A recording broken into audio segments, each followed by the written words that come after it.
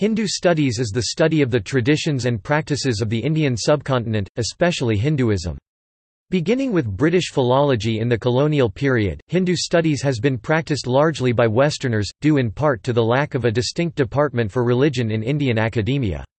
Since the 1990s, this has caused some dissent from Hindus, raising questions in academia about the role of Hindu studies in creating post-colonial images of India.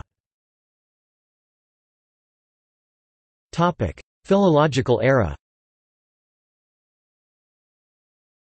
Between the period 1789 and 1832, British perceptions of Indian culture were completely reversed.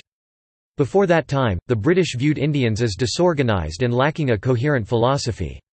After the mid-19th century, however, the term Hinduism became acceptable in English use to refer to an overarching religious structure that spanned India.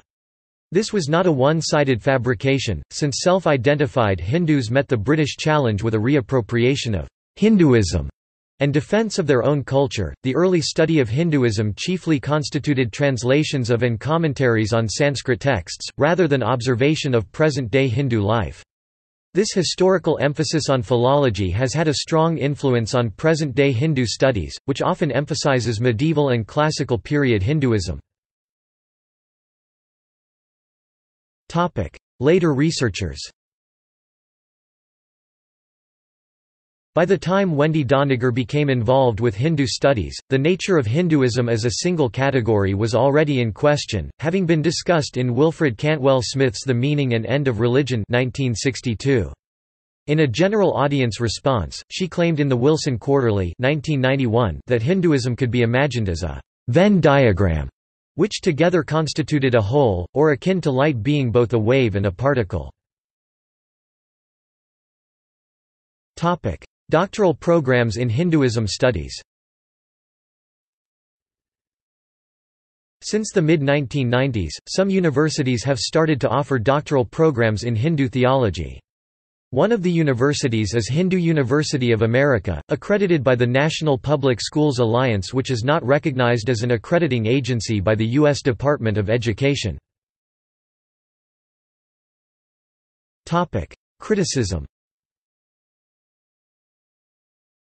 Beginning in the 1990s, North American Hindu groups began protesting the academic portrayal of their culture. This began in 1995 with the publication of Kali's Child, Jeffrey Krippel's psychoanalytic biography of Ramakrishna. In 1995, the book won the American Academy of Religion Award. The book became controversial and Krippel himself became deeply involved in discussing the book with Hindu critics and Western scholars. Another controversial psychoanalytical is by Paul B. Kortright's Ganesa, Lord of Obstacles, Lord of Beginnings.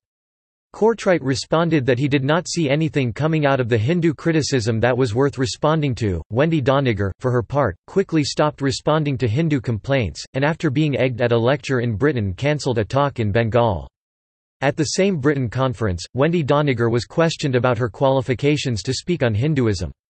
According to witnesses, she avoided giving an answer when asked whether she had herself been psychoanalyzed. In 2002, Rajiv Malhotra, founder of Infinity Foundation, rekindled the debate with a blog post called, Riza Lila 1, Wendy's Child Syndrome.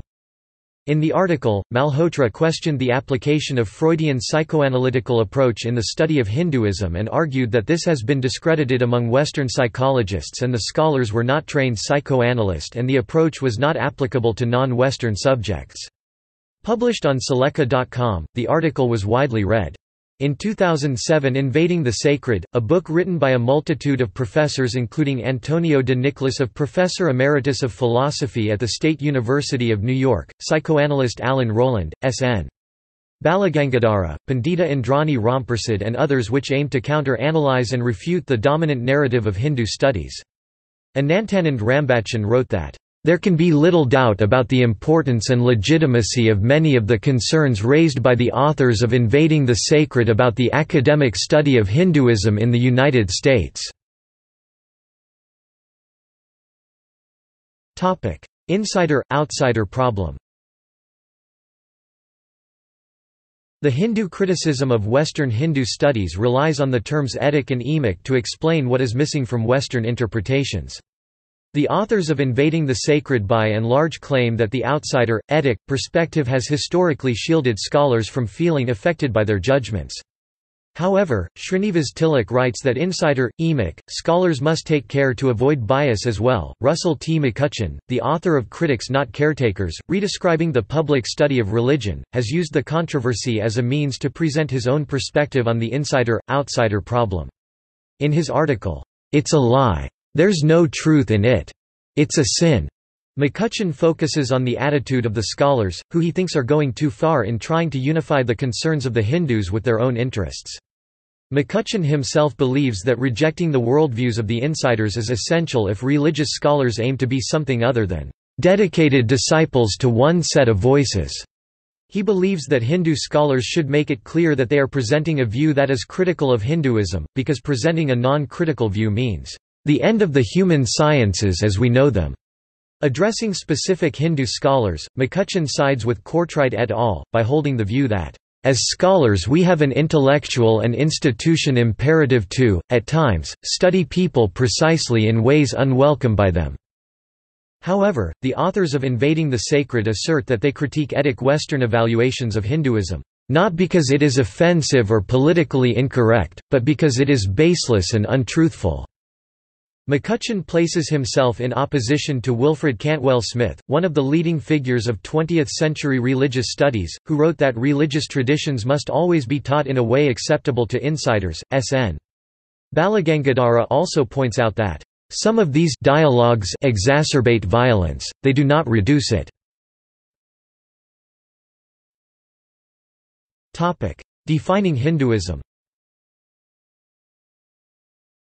Malhotra's conclusion, however, was that Wendy Doniger was using her authority as a scholar to overrule the culture's self-identity. Rights of individual scholars must be balanced against rights of cultures and communities they portray, especially minorities that often face intimidation. Scholars should criticize but not define another's religion. Doniger denies that she is defining Hinduism. See also: